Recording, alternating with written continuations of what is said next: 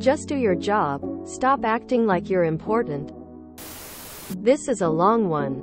I've tried to restrain my verbose tendencies as best I could, but it's still a lot. Sorry. As such, the story may seem a bit truncated in places. That's me trying to keep the word count down. I've kept details vague deliberately since I generally don't like giving identifying information. Background. Some years back at the start of my career, I worked in insurance.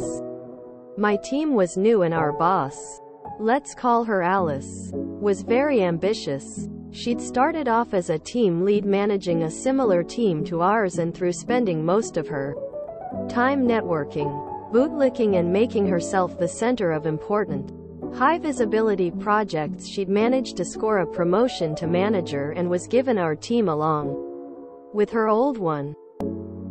This was very unusual, since she should have gotten 2 team lead positions to run said teams.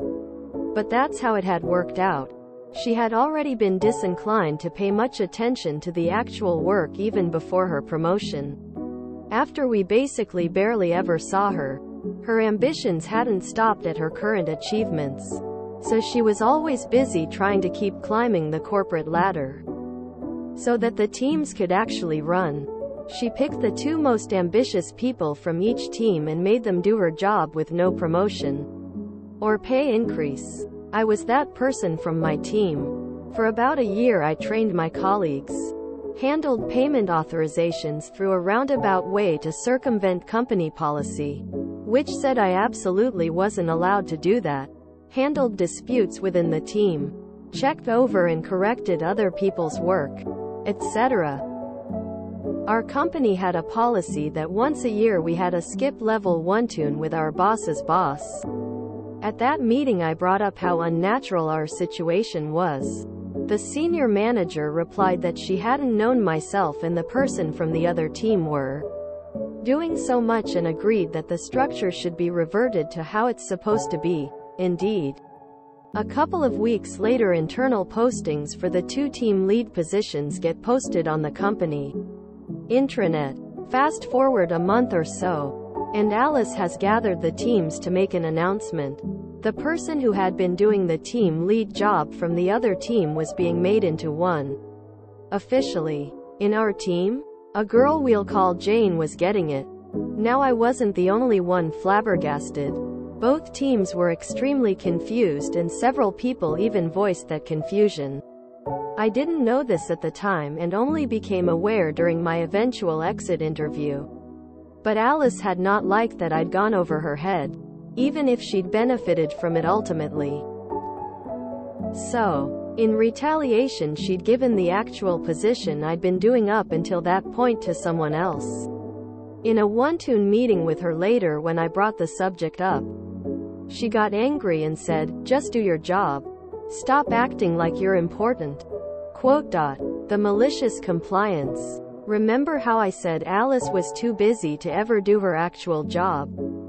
She paid attention to none of it, including individual team performance. Jane had only been picked because she'd been part of Alice's old team originally and was perceived as loyal to Alice. We'd needed someone to do the really boring data entry parts of the job which nobody else wanted to do, and the other team had recommended her. I guess we should have been suspicious at that point as to why they were so eager. But Alice had approved it. As it turned out, they'd wanted rid of her because Jane was stupid. I'm not using that as an insult but as a descriptor. She was genuinely very unintelligent and struggled with anything beyond very basic data entry tasks. When she was made to do anything harder, she'd generally make a complete mess of it. And now she had to actually run an entire team, train people, approve payments, check others people's work and so on. All while she herself struggled with anything more complicated than transferring numbers from one system into another. I honestly don't believe Alice was aware of how big of a blunder she'd made here. She just picked someone she thought of as loyal. Of course, Jane tried to have me basically babysit every action she took, but I was having none of it.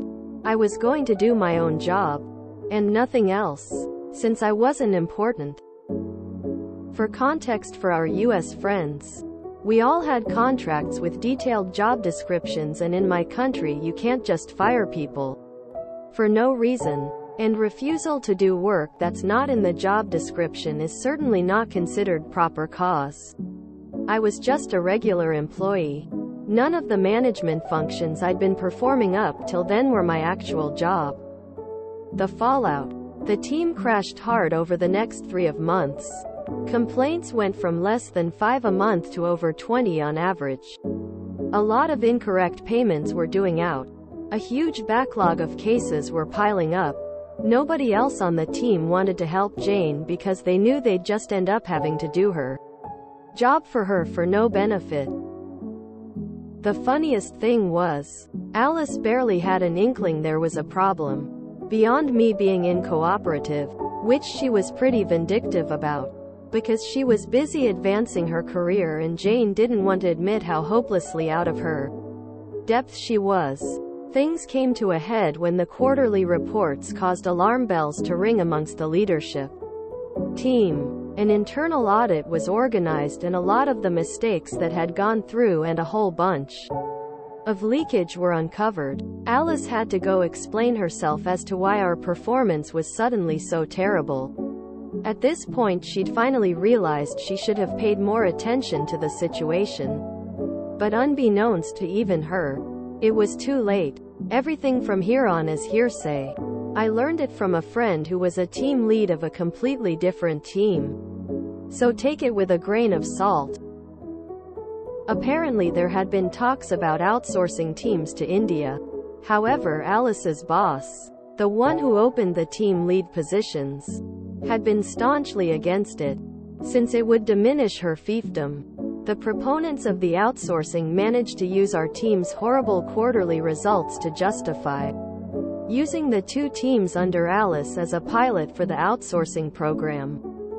Quite literally the next day after I'd accepted a position in a different company and was planning on giving notice, we were gathered and informed our teams would be shuttered in 4 months and that we'd be training our replacements in India during that period. I heard from colleagues who stayed till the end that Alice was not offered another position after her teams were made redundant. Not surprising really. Open manager positions and new teams didn't exactly grow on trees. Sadly, the pilot was considered a success, which honestly I personally find somewhat dubious. But the Indian center was certainly a lot cheaper than us. And I learned via LinkedIn about a year and a half later that the entire department had been shuttered. So realistically, the whole thing was probably inevitable. But at the very least Alice could have bought herself an extra year if she'd cared a bit more. It amazes me that I keep hearing this time and time again. All Alice had to do was keep her underpaid employee happy and she could have coasted on your work to another promotion. But instead she decided to be petty and ended up being made redundant, which she clearly was from the start. Great story. Unfortunately, I lived lot of stories that management gives promises. Do extra work with no pay. It will pay off later. And when later comes, there is always an excuse why nothing happened. Some had happy endings, some not. And I am glad your story turned this way for main bad guy. Fiefdom is the word of the day. Did you get the redundancy or did you leave a little too soon? I love it how management thinks that employees under them are supposed to train their replacement. Nope, that's management's job, not in the job description of employees. Usually. Friend worked at a bank's IT department. That department got sourced out and friend let go. Turned out my friend knew the legacy software and the new folks didn't. They wanted him back on a short-term contract. He wanted 6 months, maybe 3, due to his losing unemployment medical benefits. He's have to cover that under the new contract, which reduced his actual pay enough to make it not worth the effort. Bank instead hired macro hard for much more money and a longer time frame. Sounds to me like failure was only inevitable because of that stunt Alice pulled. Odds are if somebody proper had been given the position, things would chug along smoothly to this day. But the Indian Center was certainly a lot cheaper than us. And I learned via LinkedIn about a year and a half later that the entire department had been shuttered. I used to work at a call center that had outsourced large swaths of its labor force. A StarTech-run facility out of the Philippines and a Teleperformance-run facility out of Egypt. The outsourced centers were allowed to do their own QA, and their QA was always perfect. Management would use the outsourced QA scores to make threats to the local staff. For some reason, the local center had the highest customer satisfaction scores on surveys, and the outsourced call centers typically had horrible customer satisfaction scores. But they were better because their QA was higher. Face with rolling eyes. Alice in Blunderland. I suppose this is compliant, but it seems to fit more in the anti-work sub instead. I used ChatGPT to do a TLDR in the early stages of the posters. Op. Career in insurance. Their ambitious boss, Alice, unfairly assigned extra responsibilities without promotion or pay increase. When the op raised concerns in a skip-level meeting, the structure was corrected, but Alice retaliated by giving the OP's position to someone else. The replacement, Jane, was ill-suited for the role, leading to a team performance crash, numerous complaints, and a backlog of cases.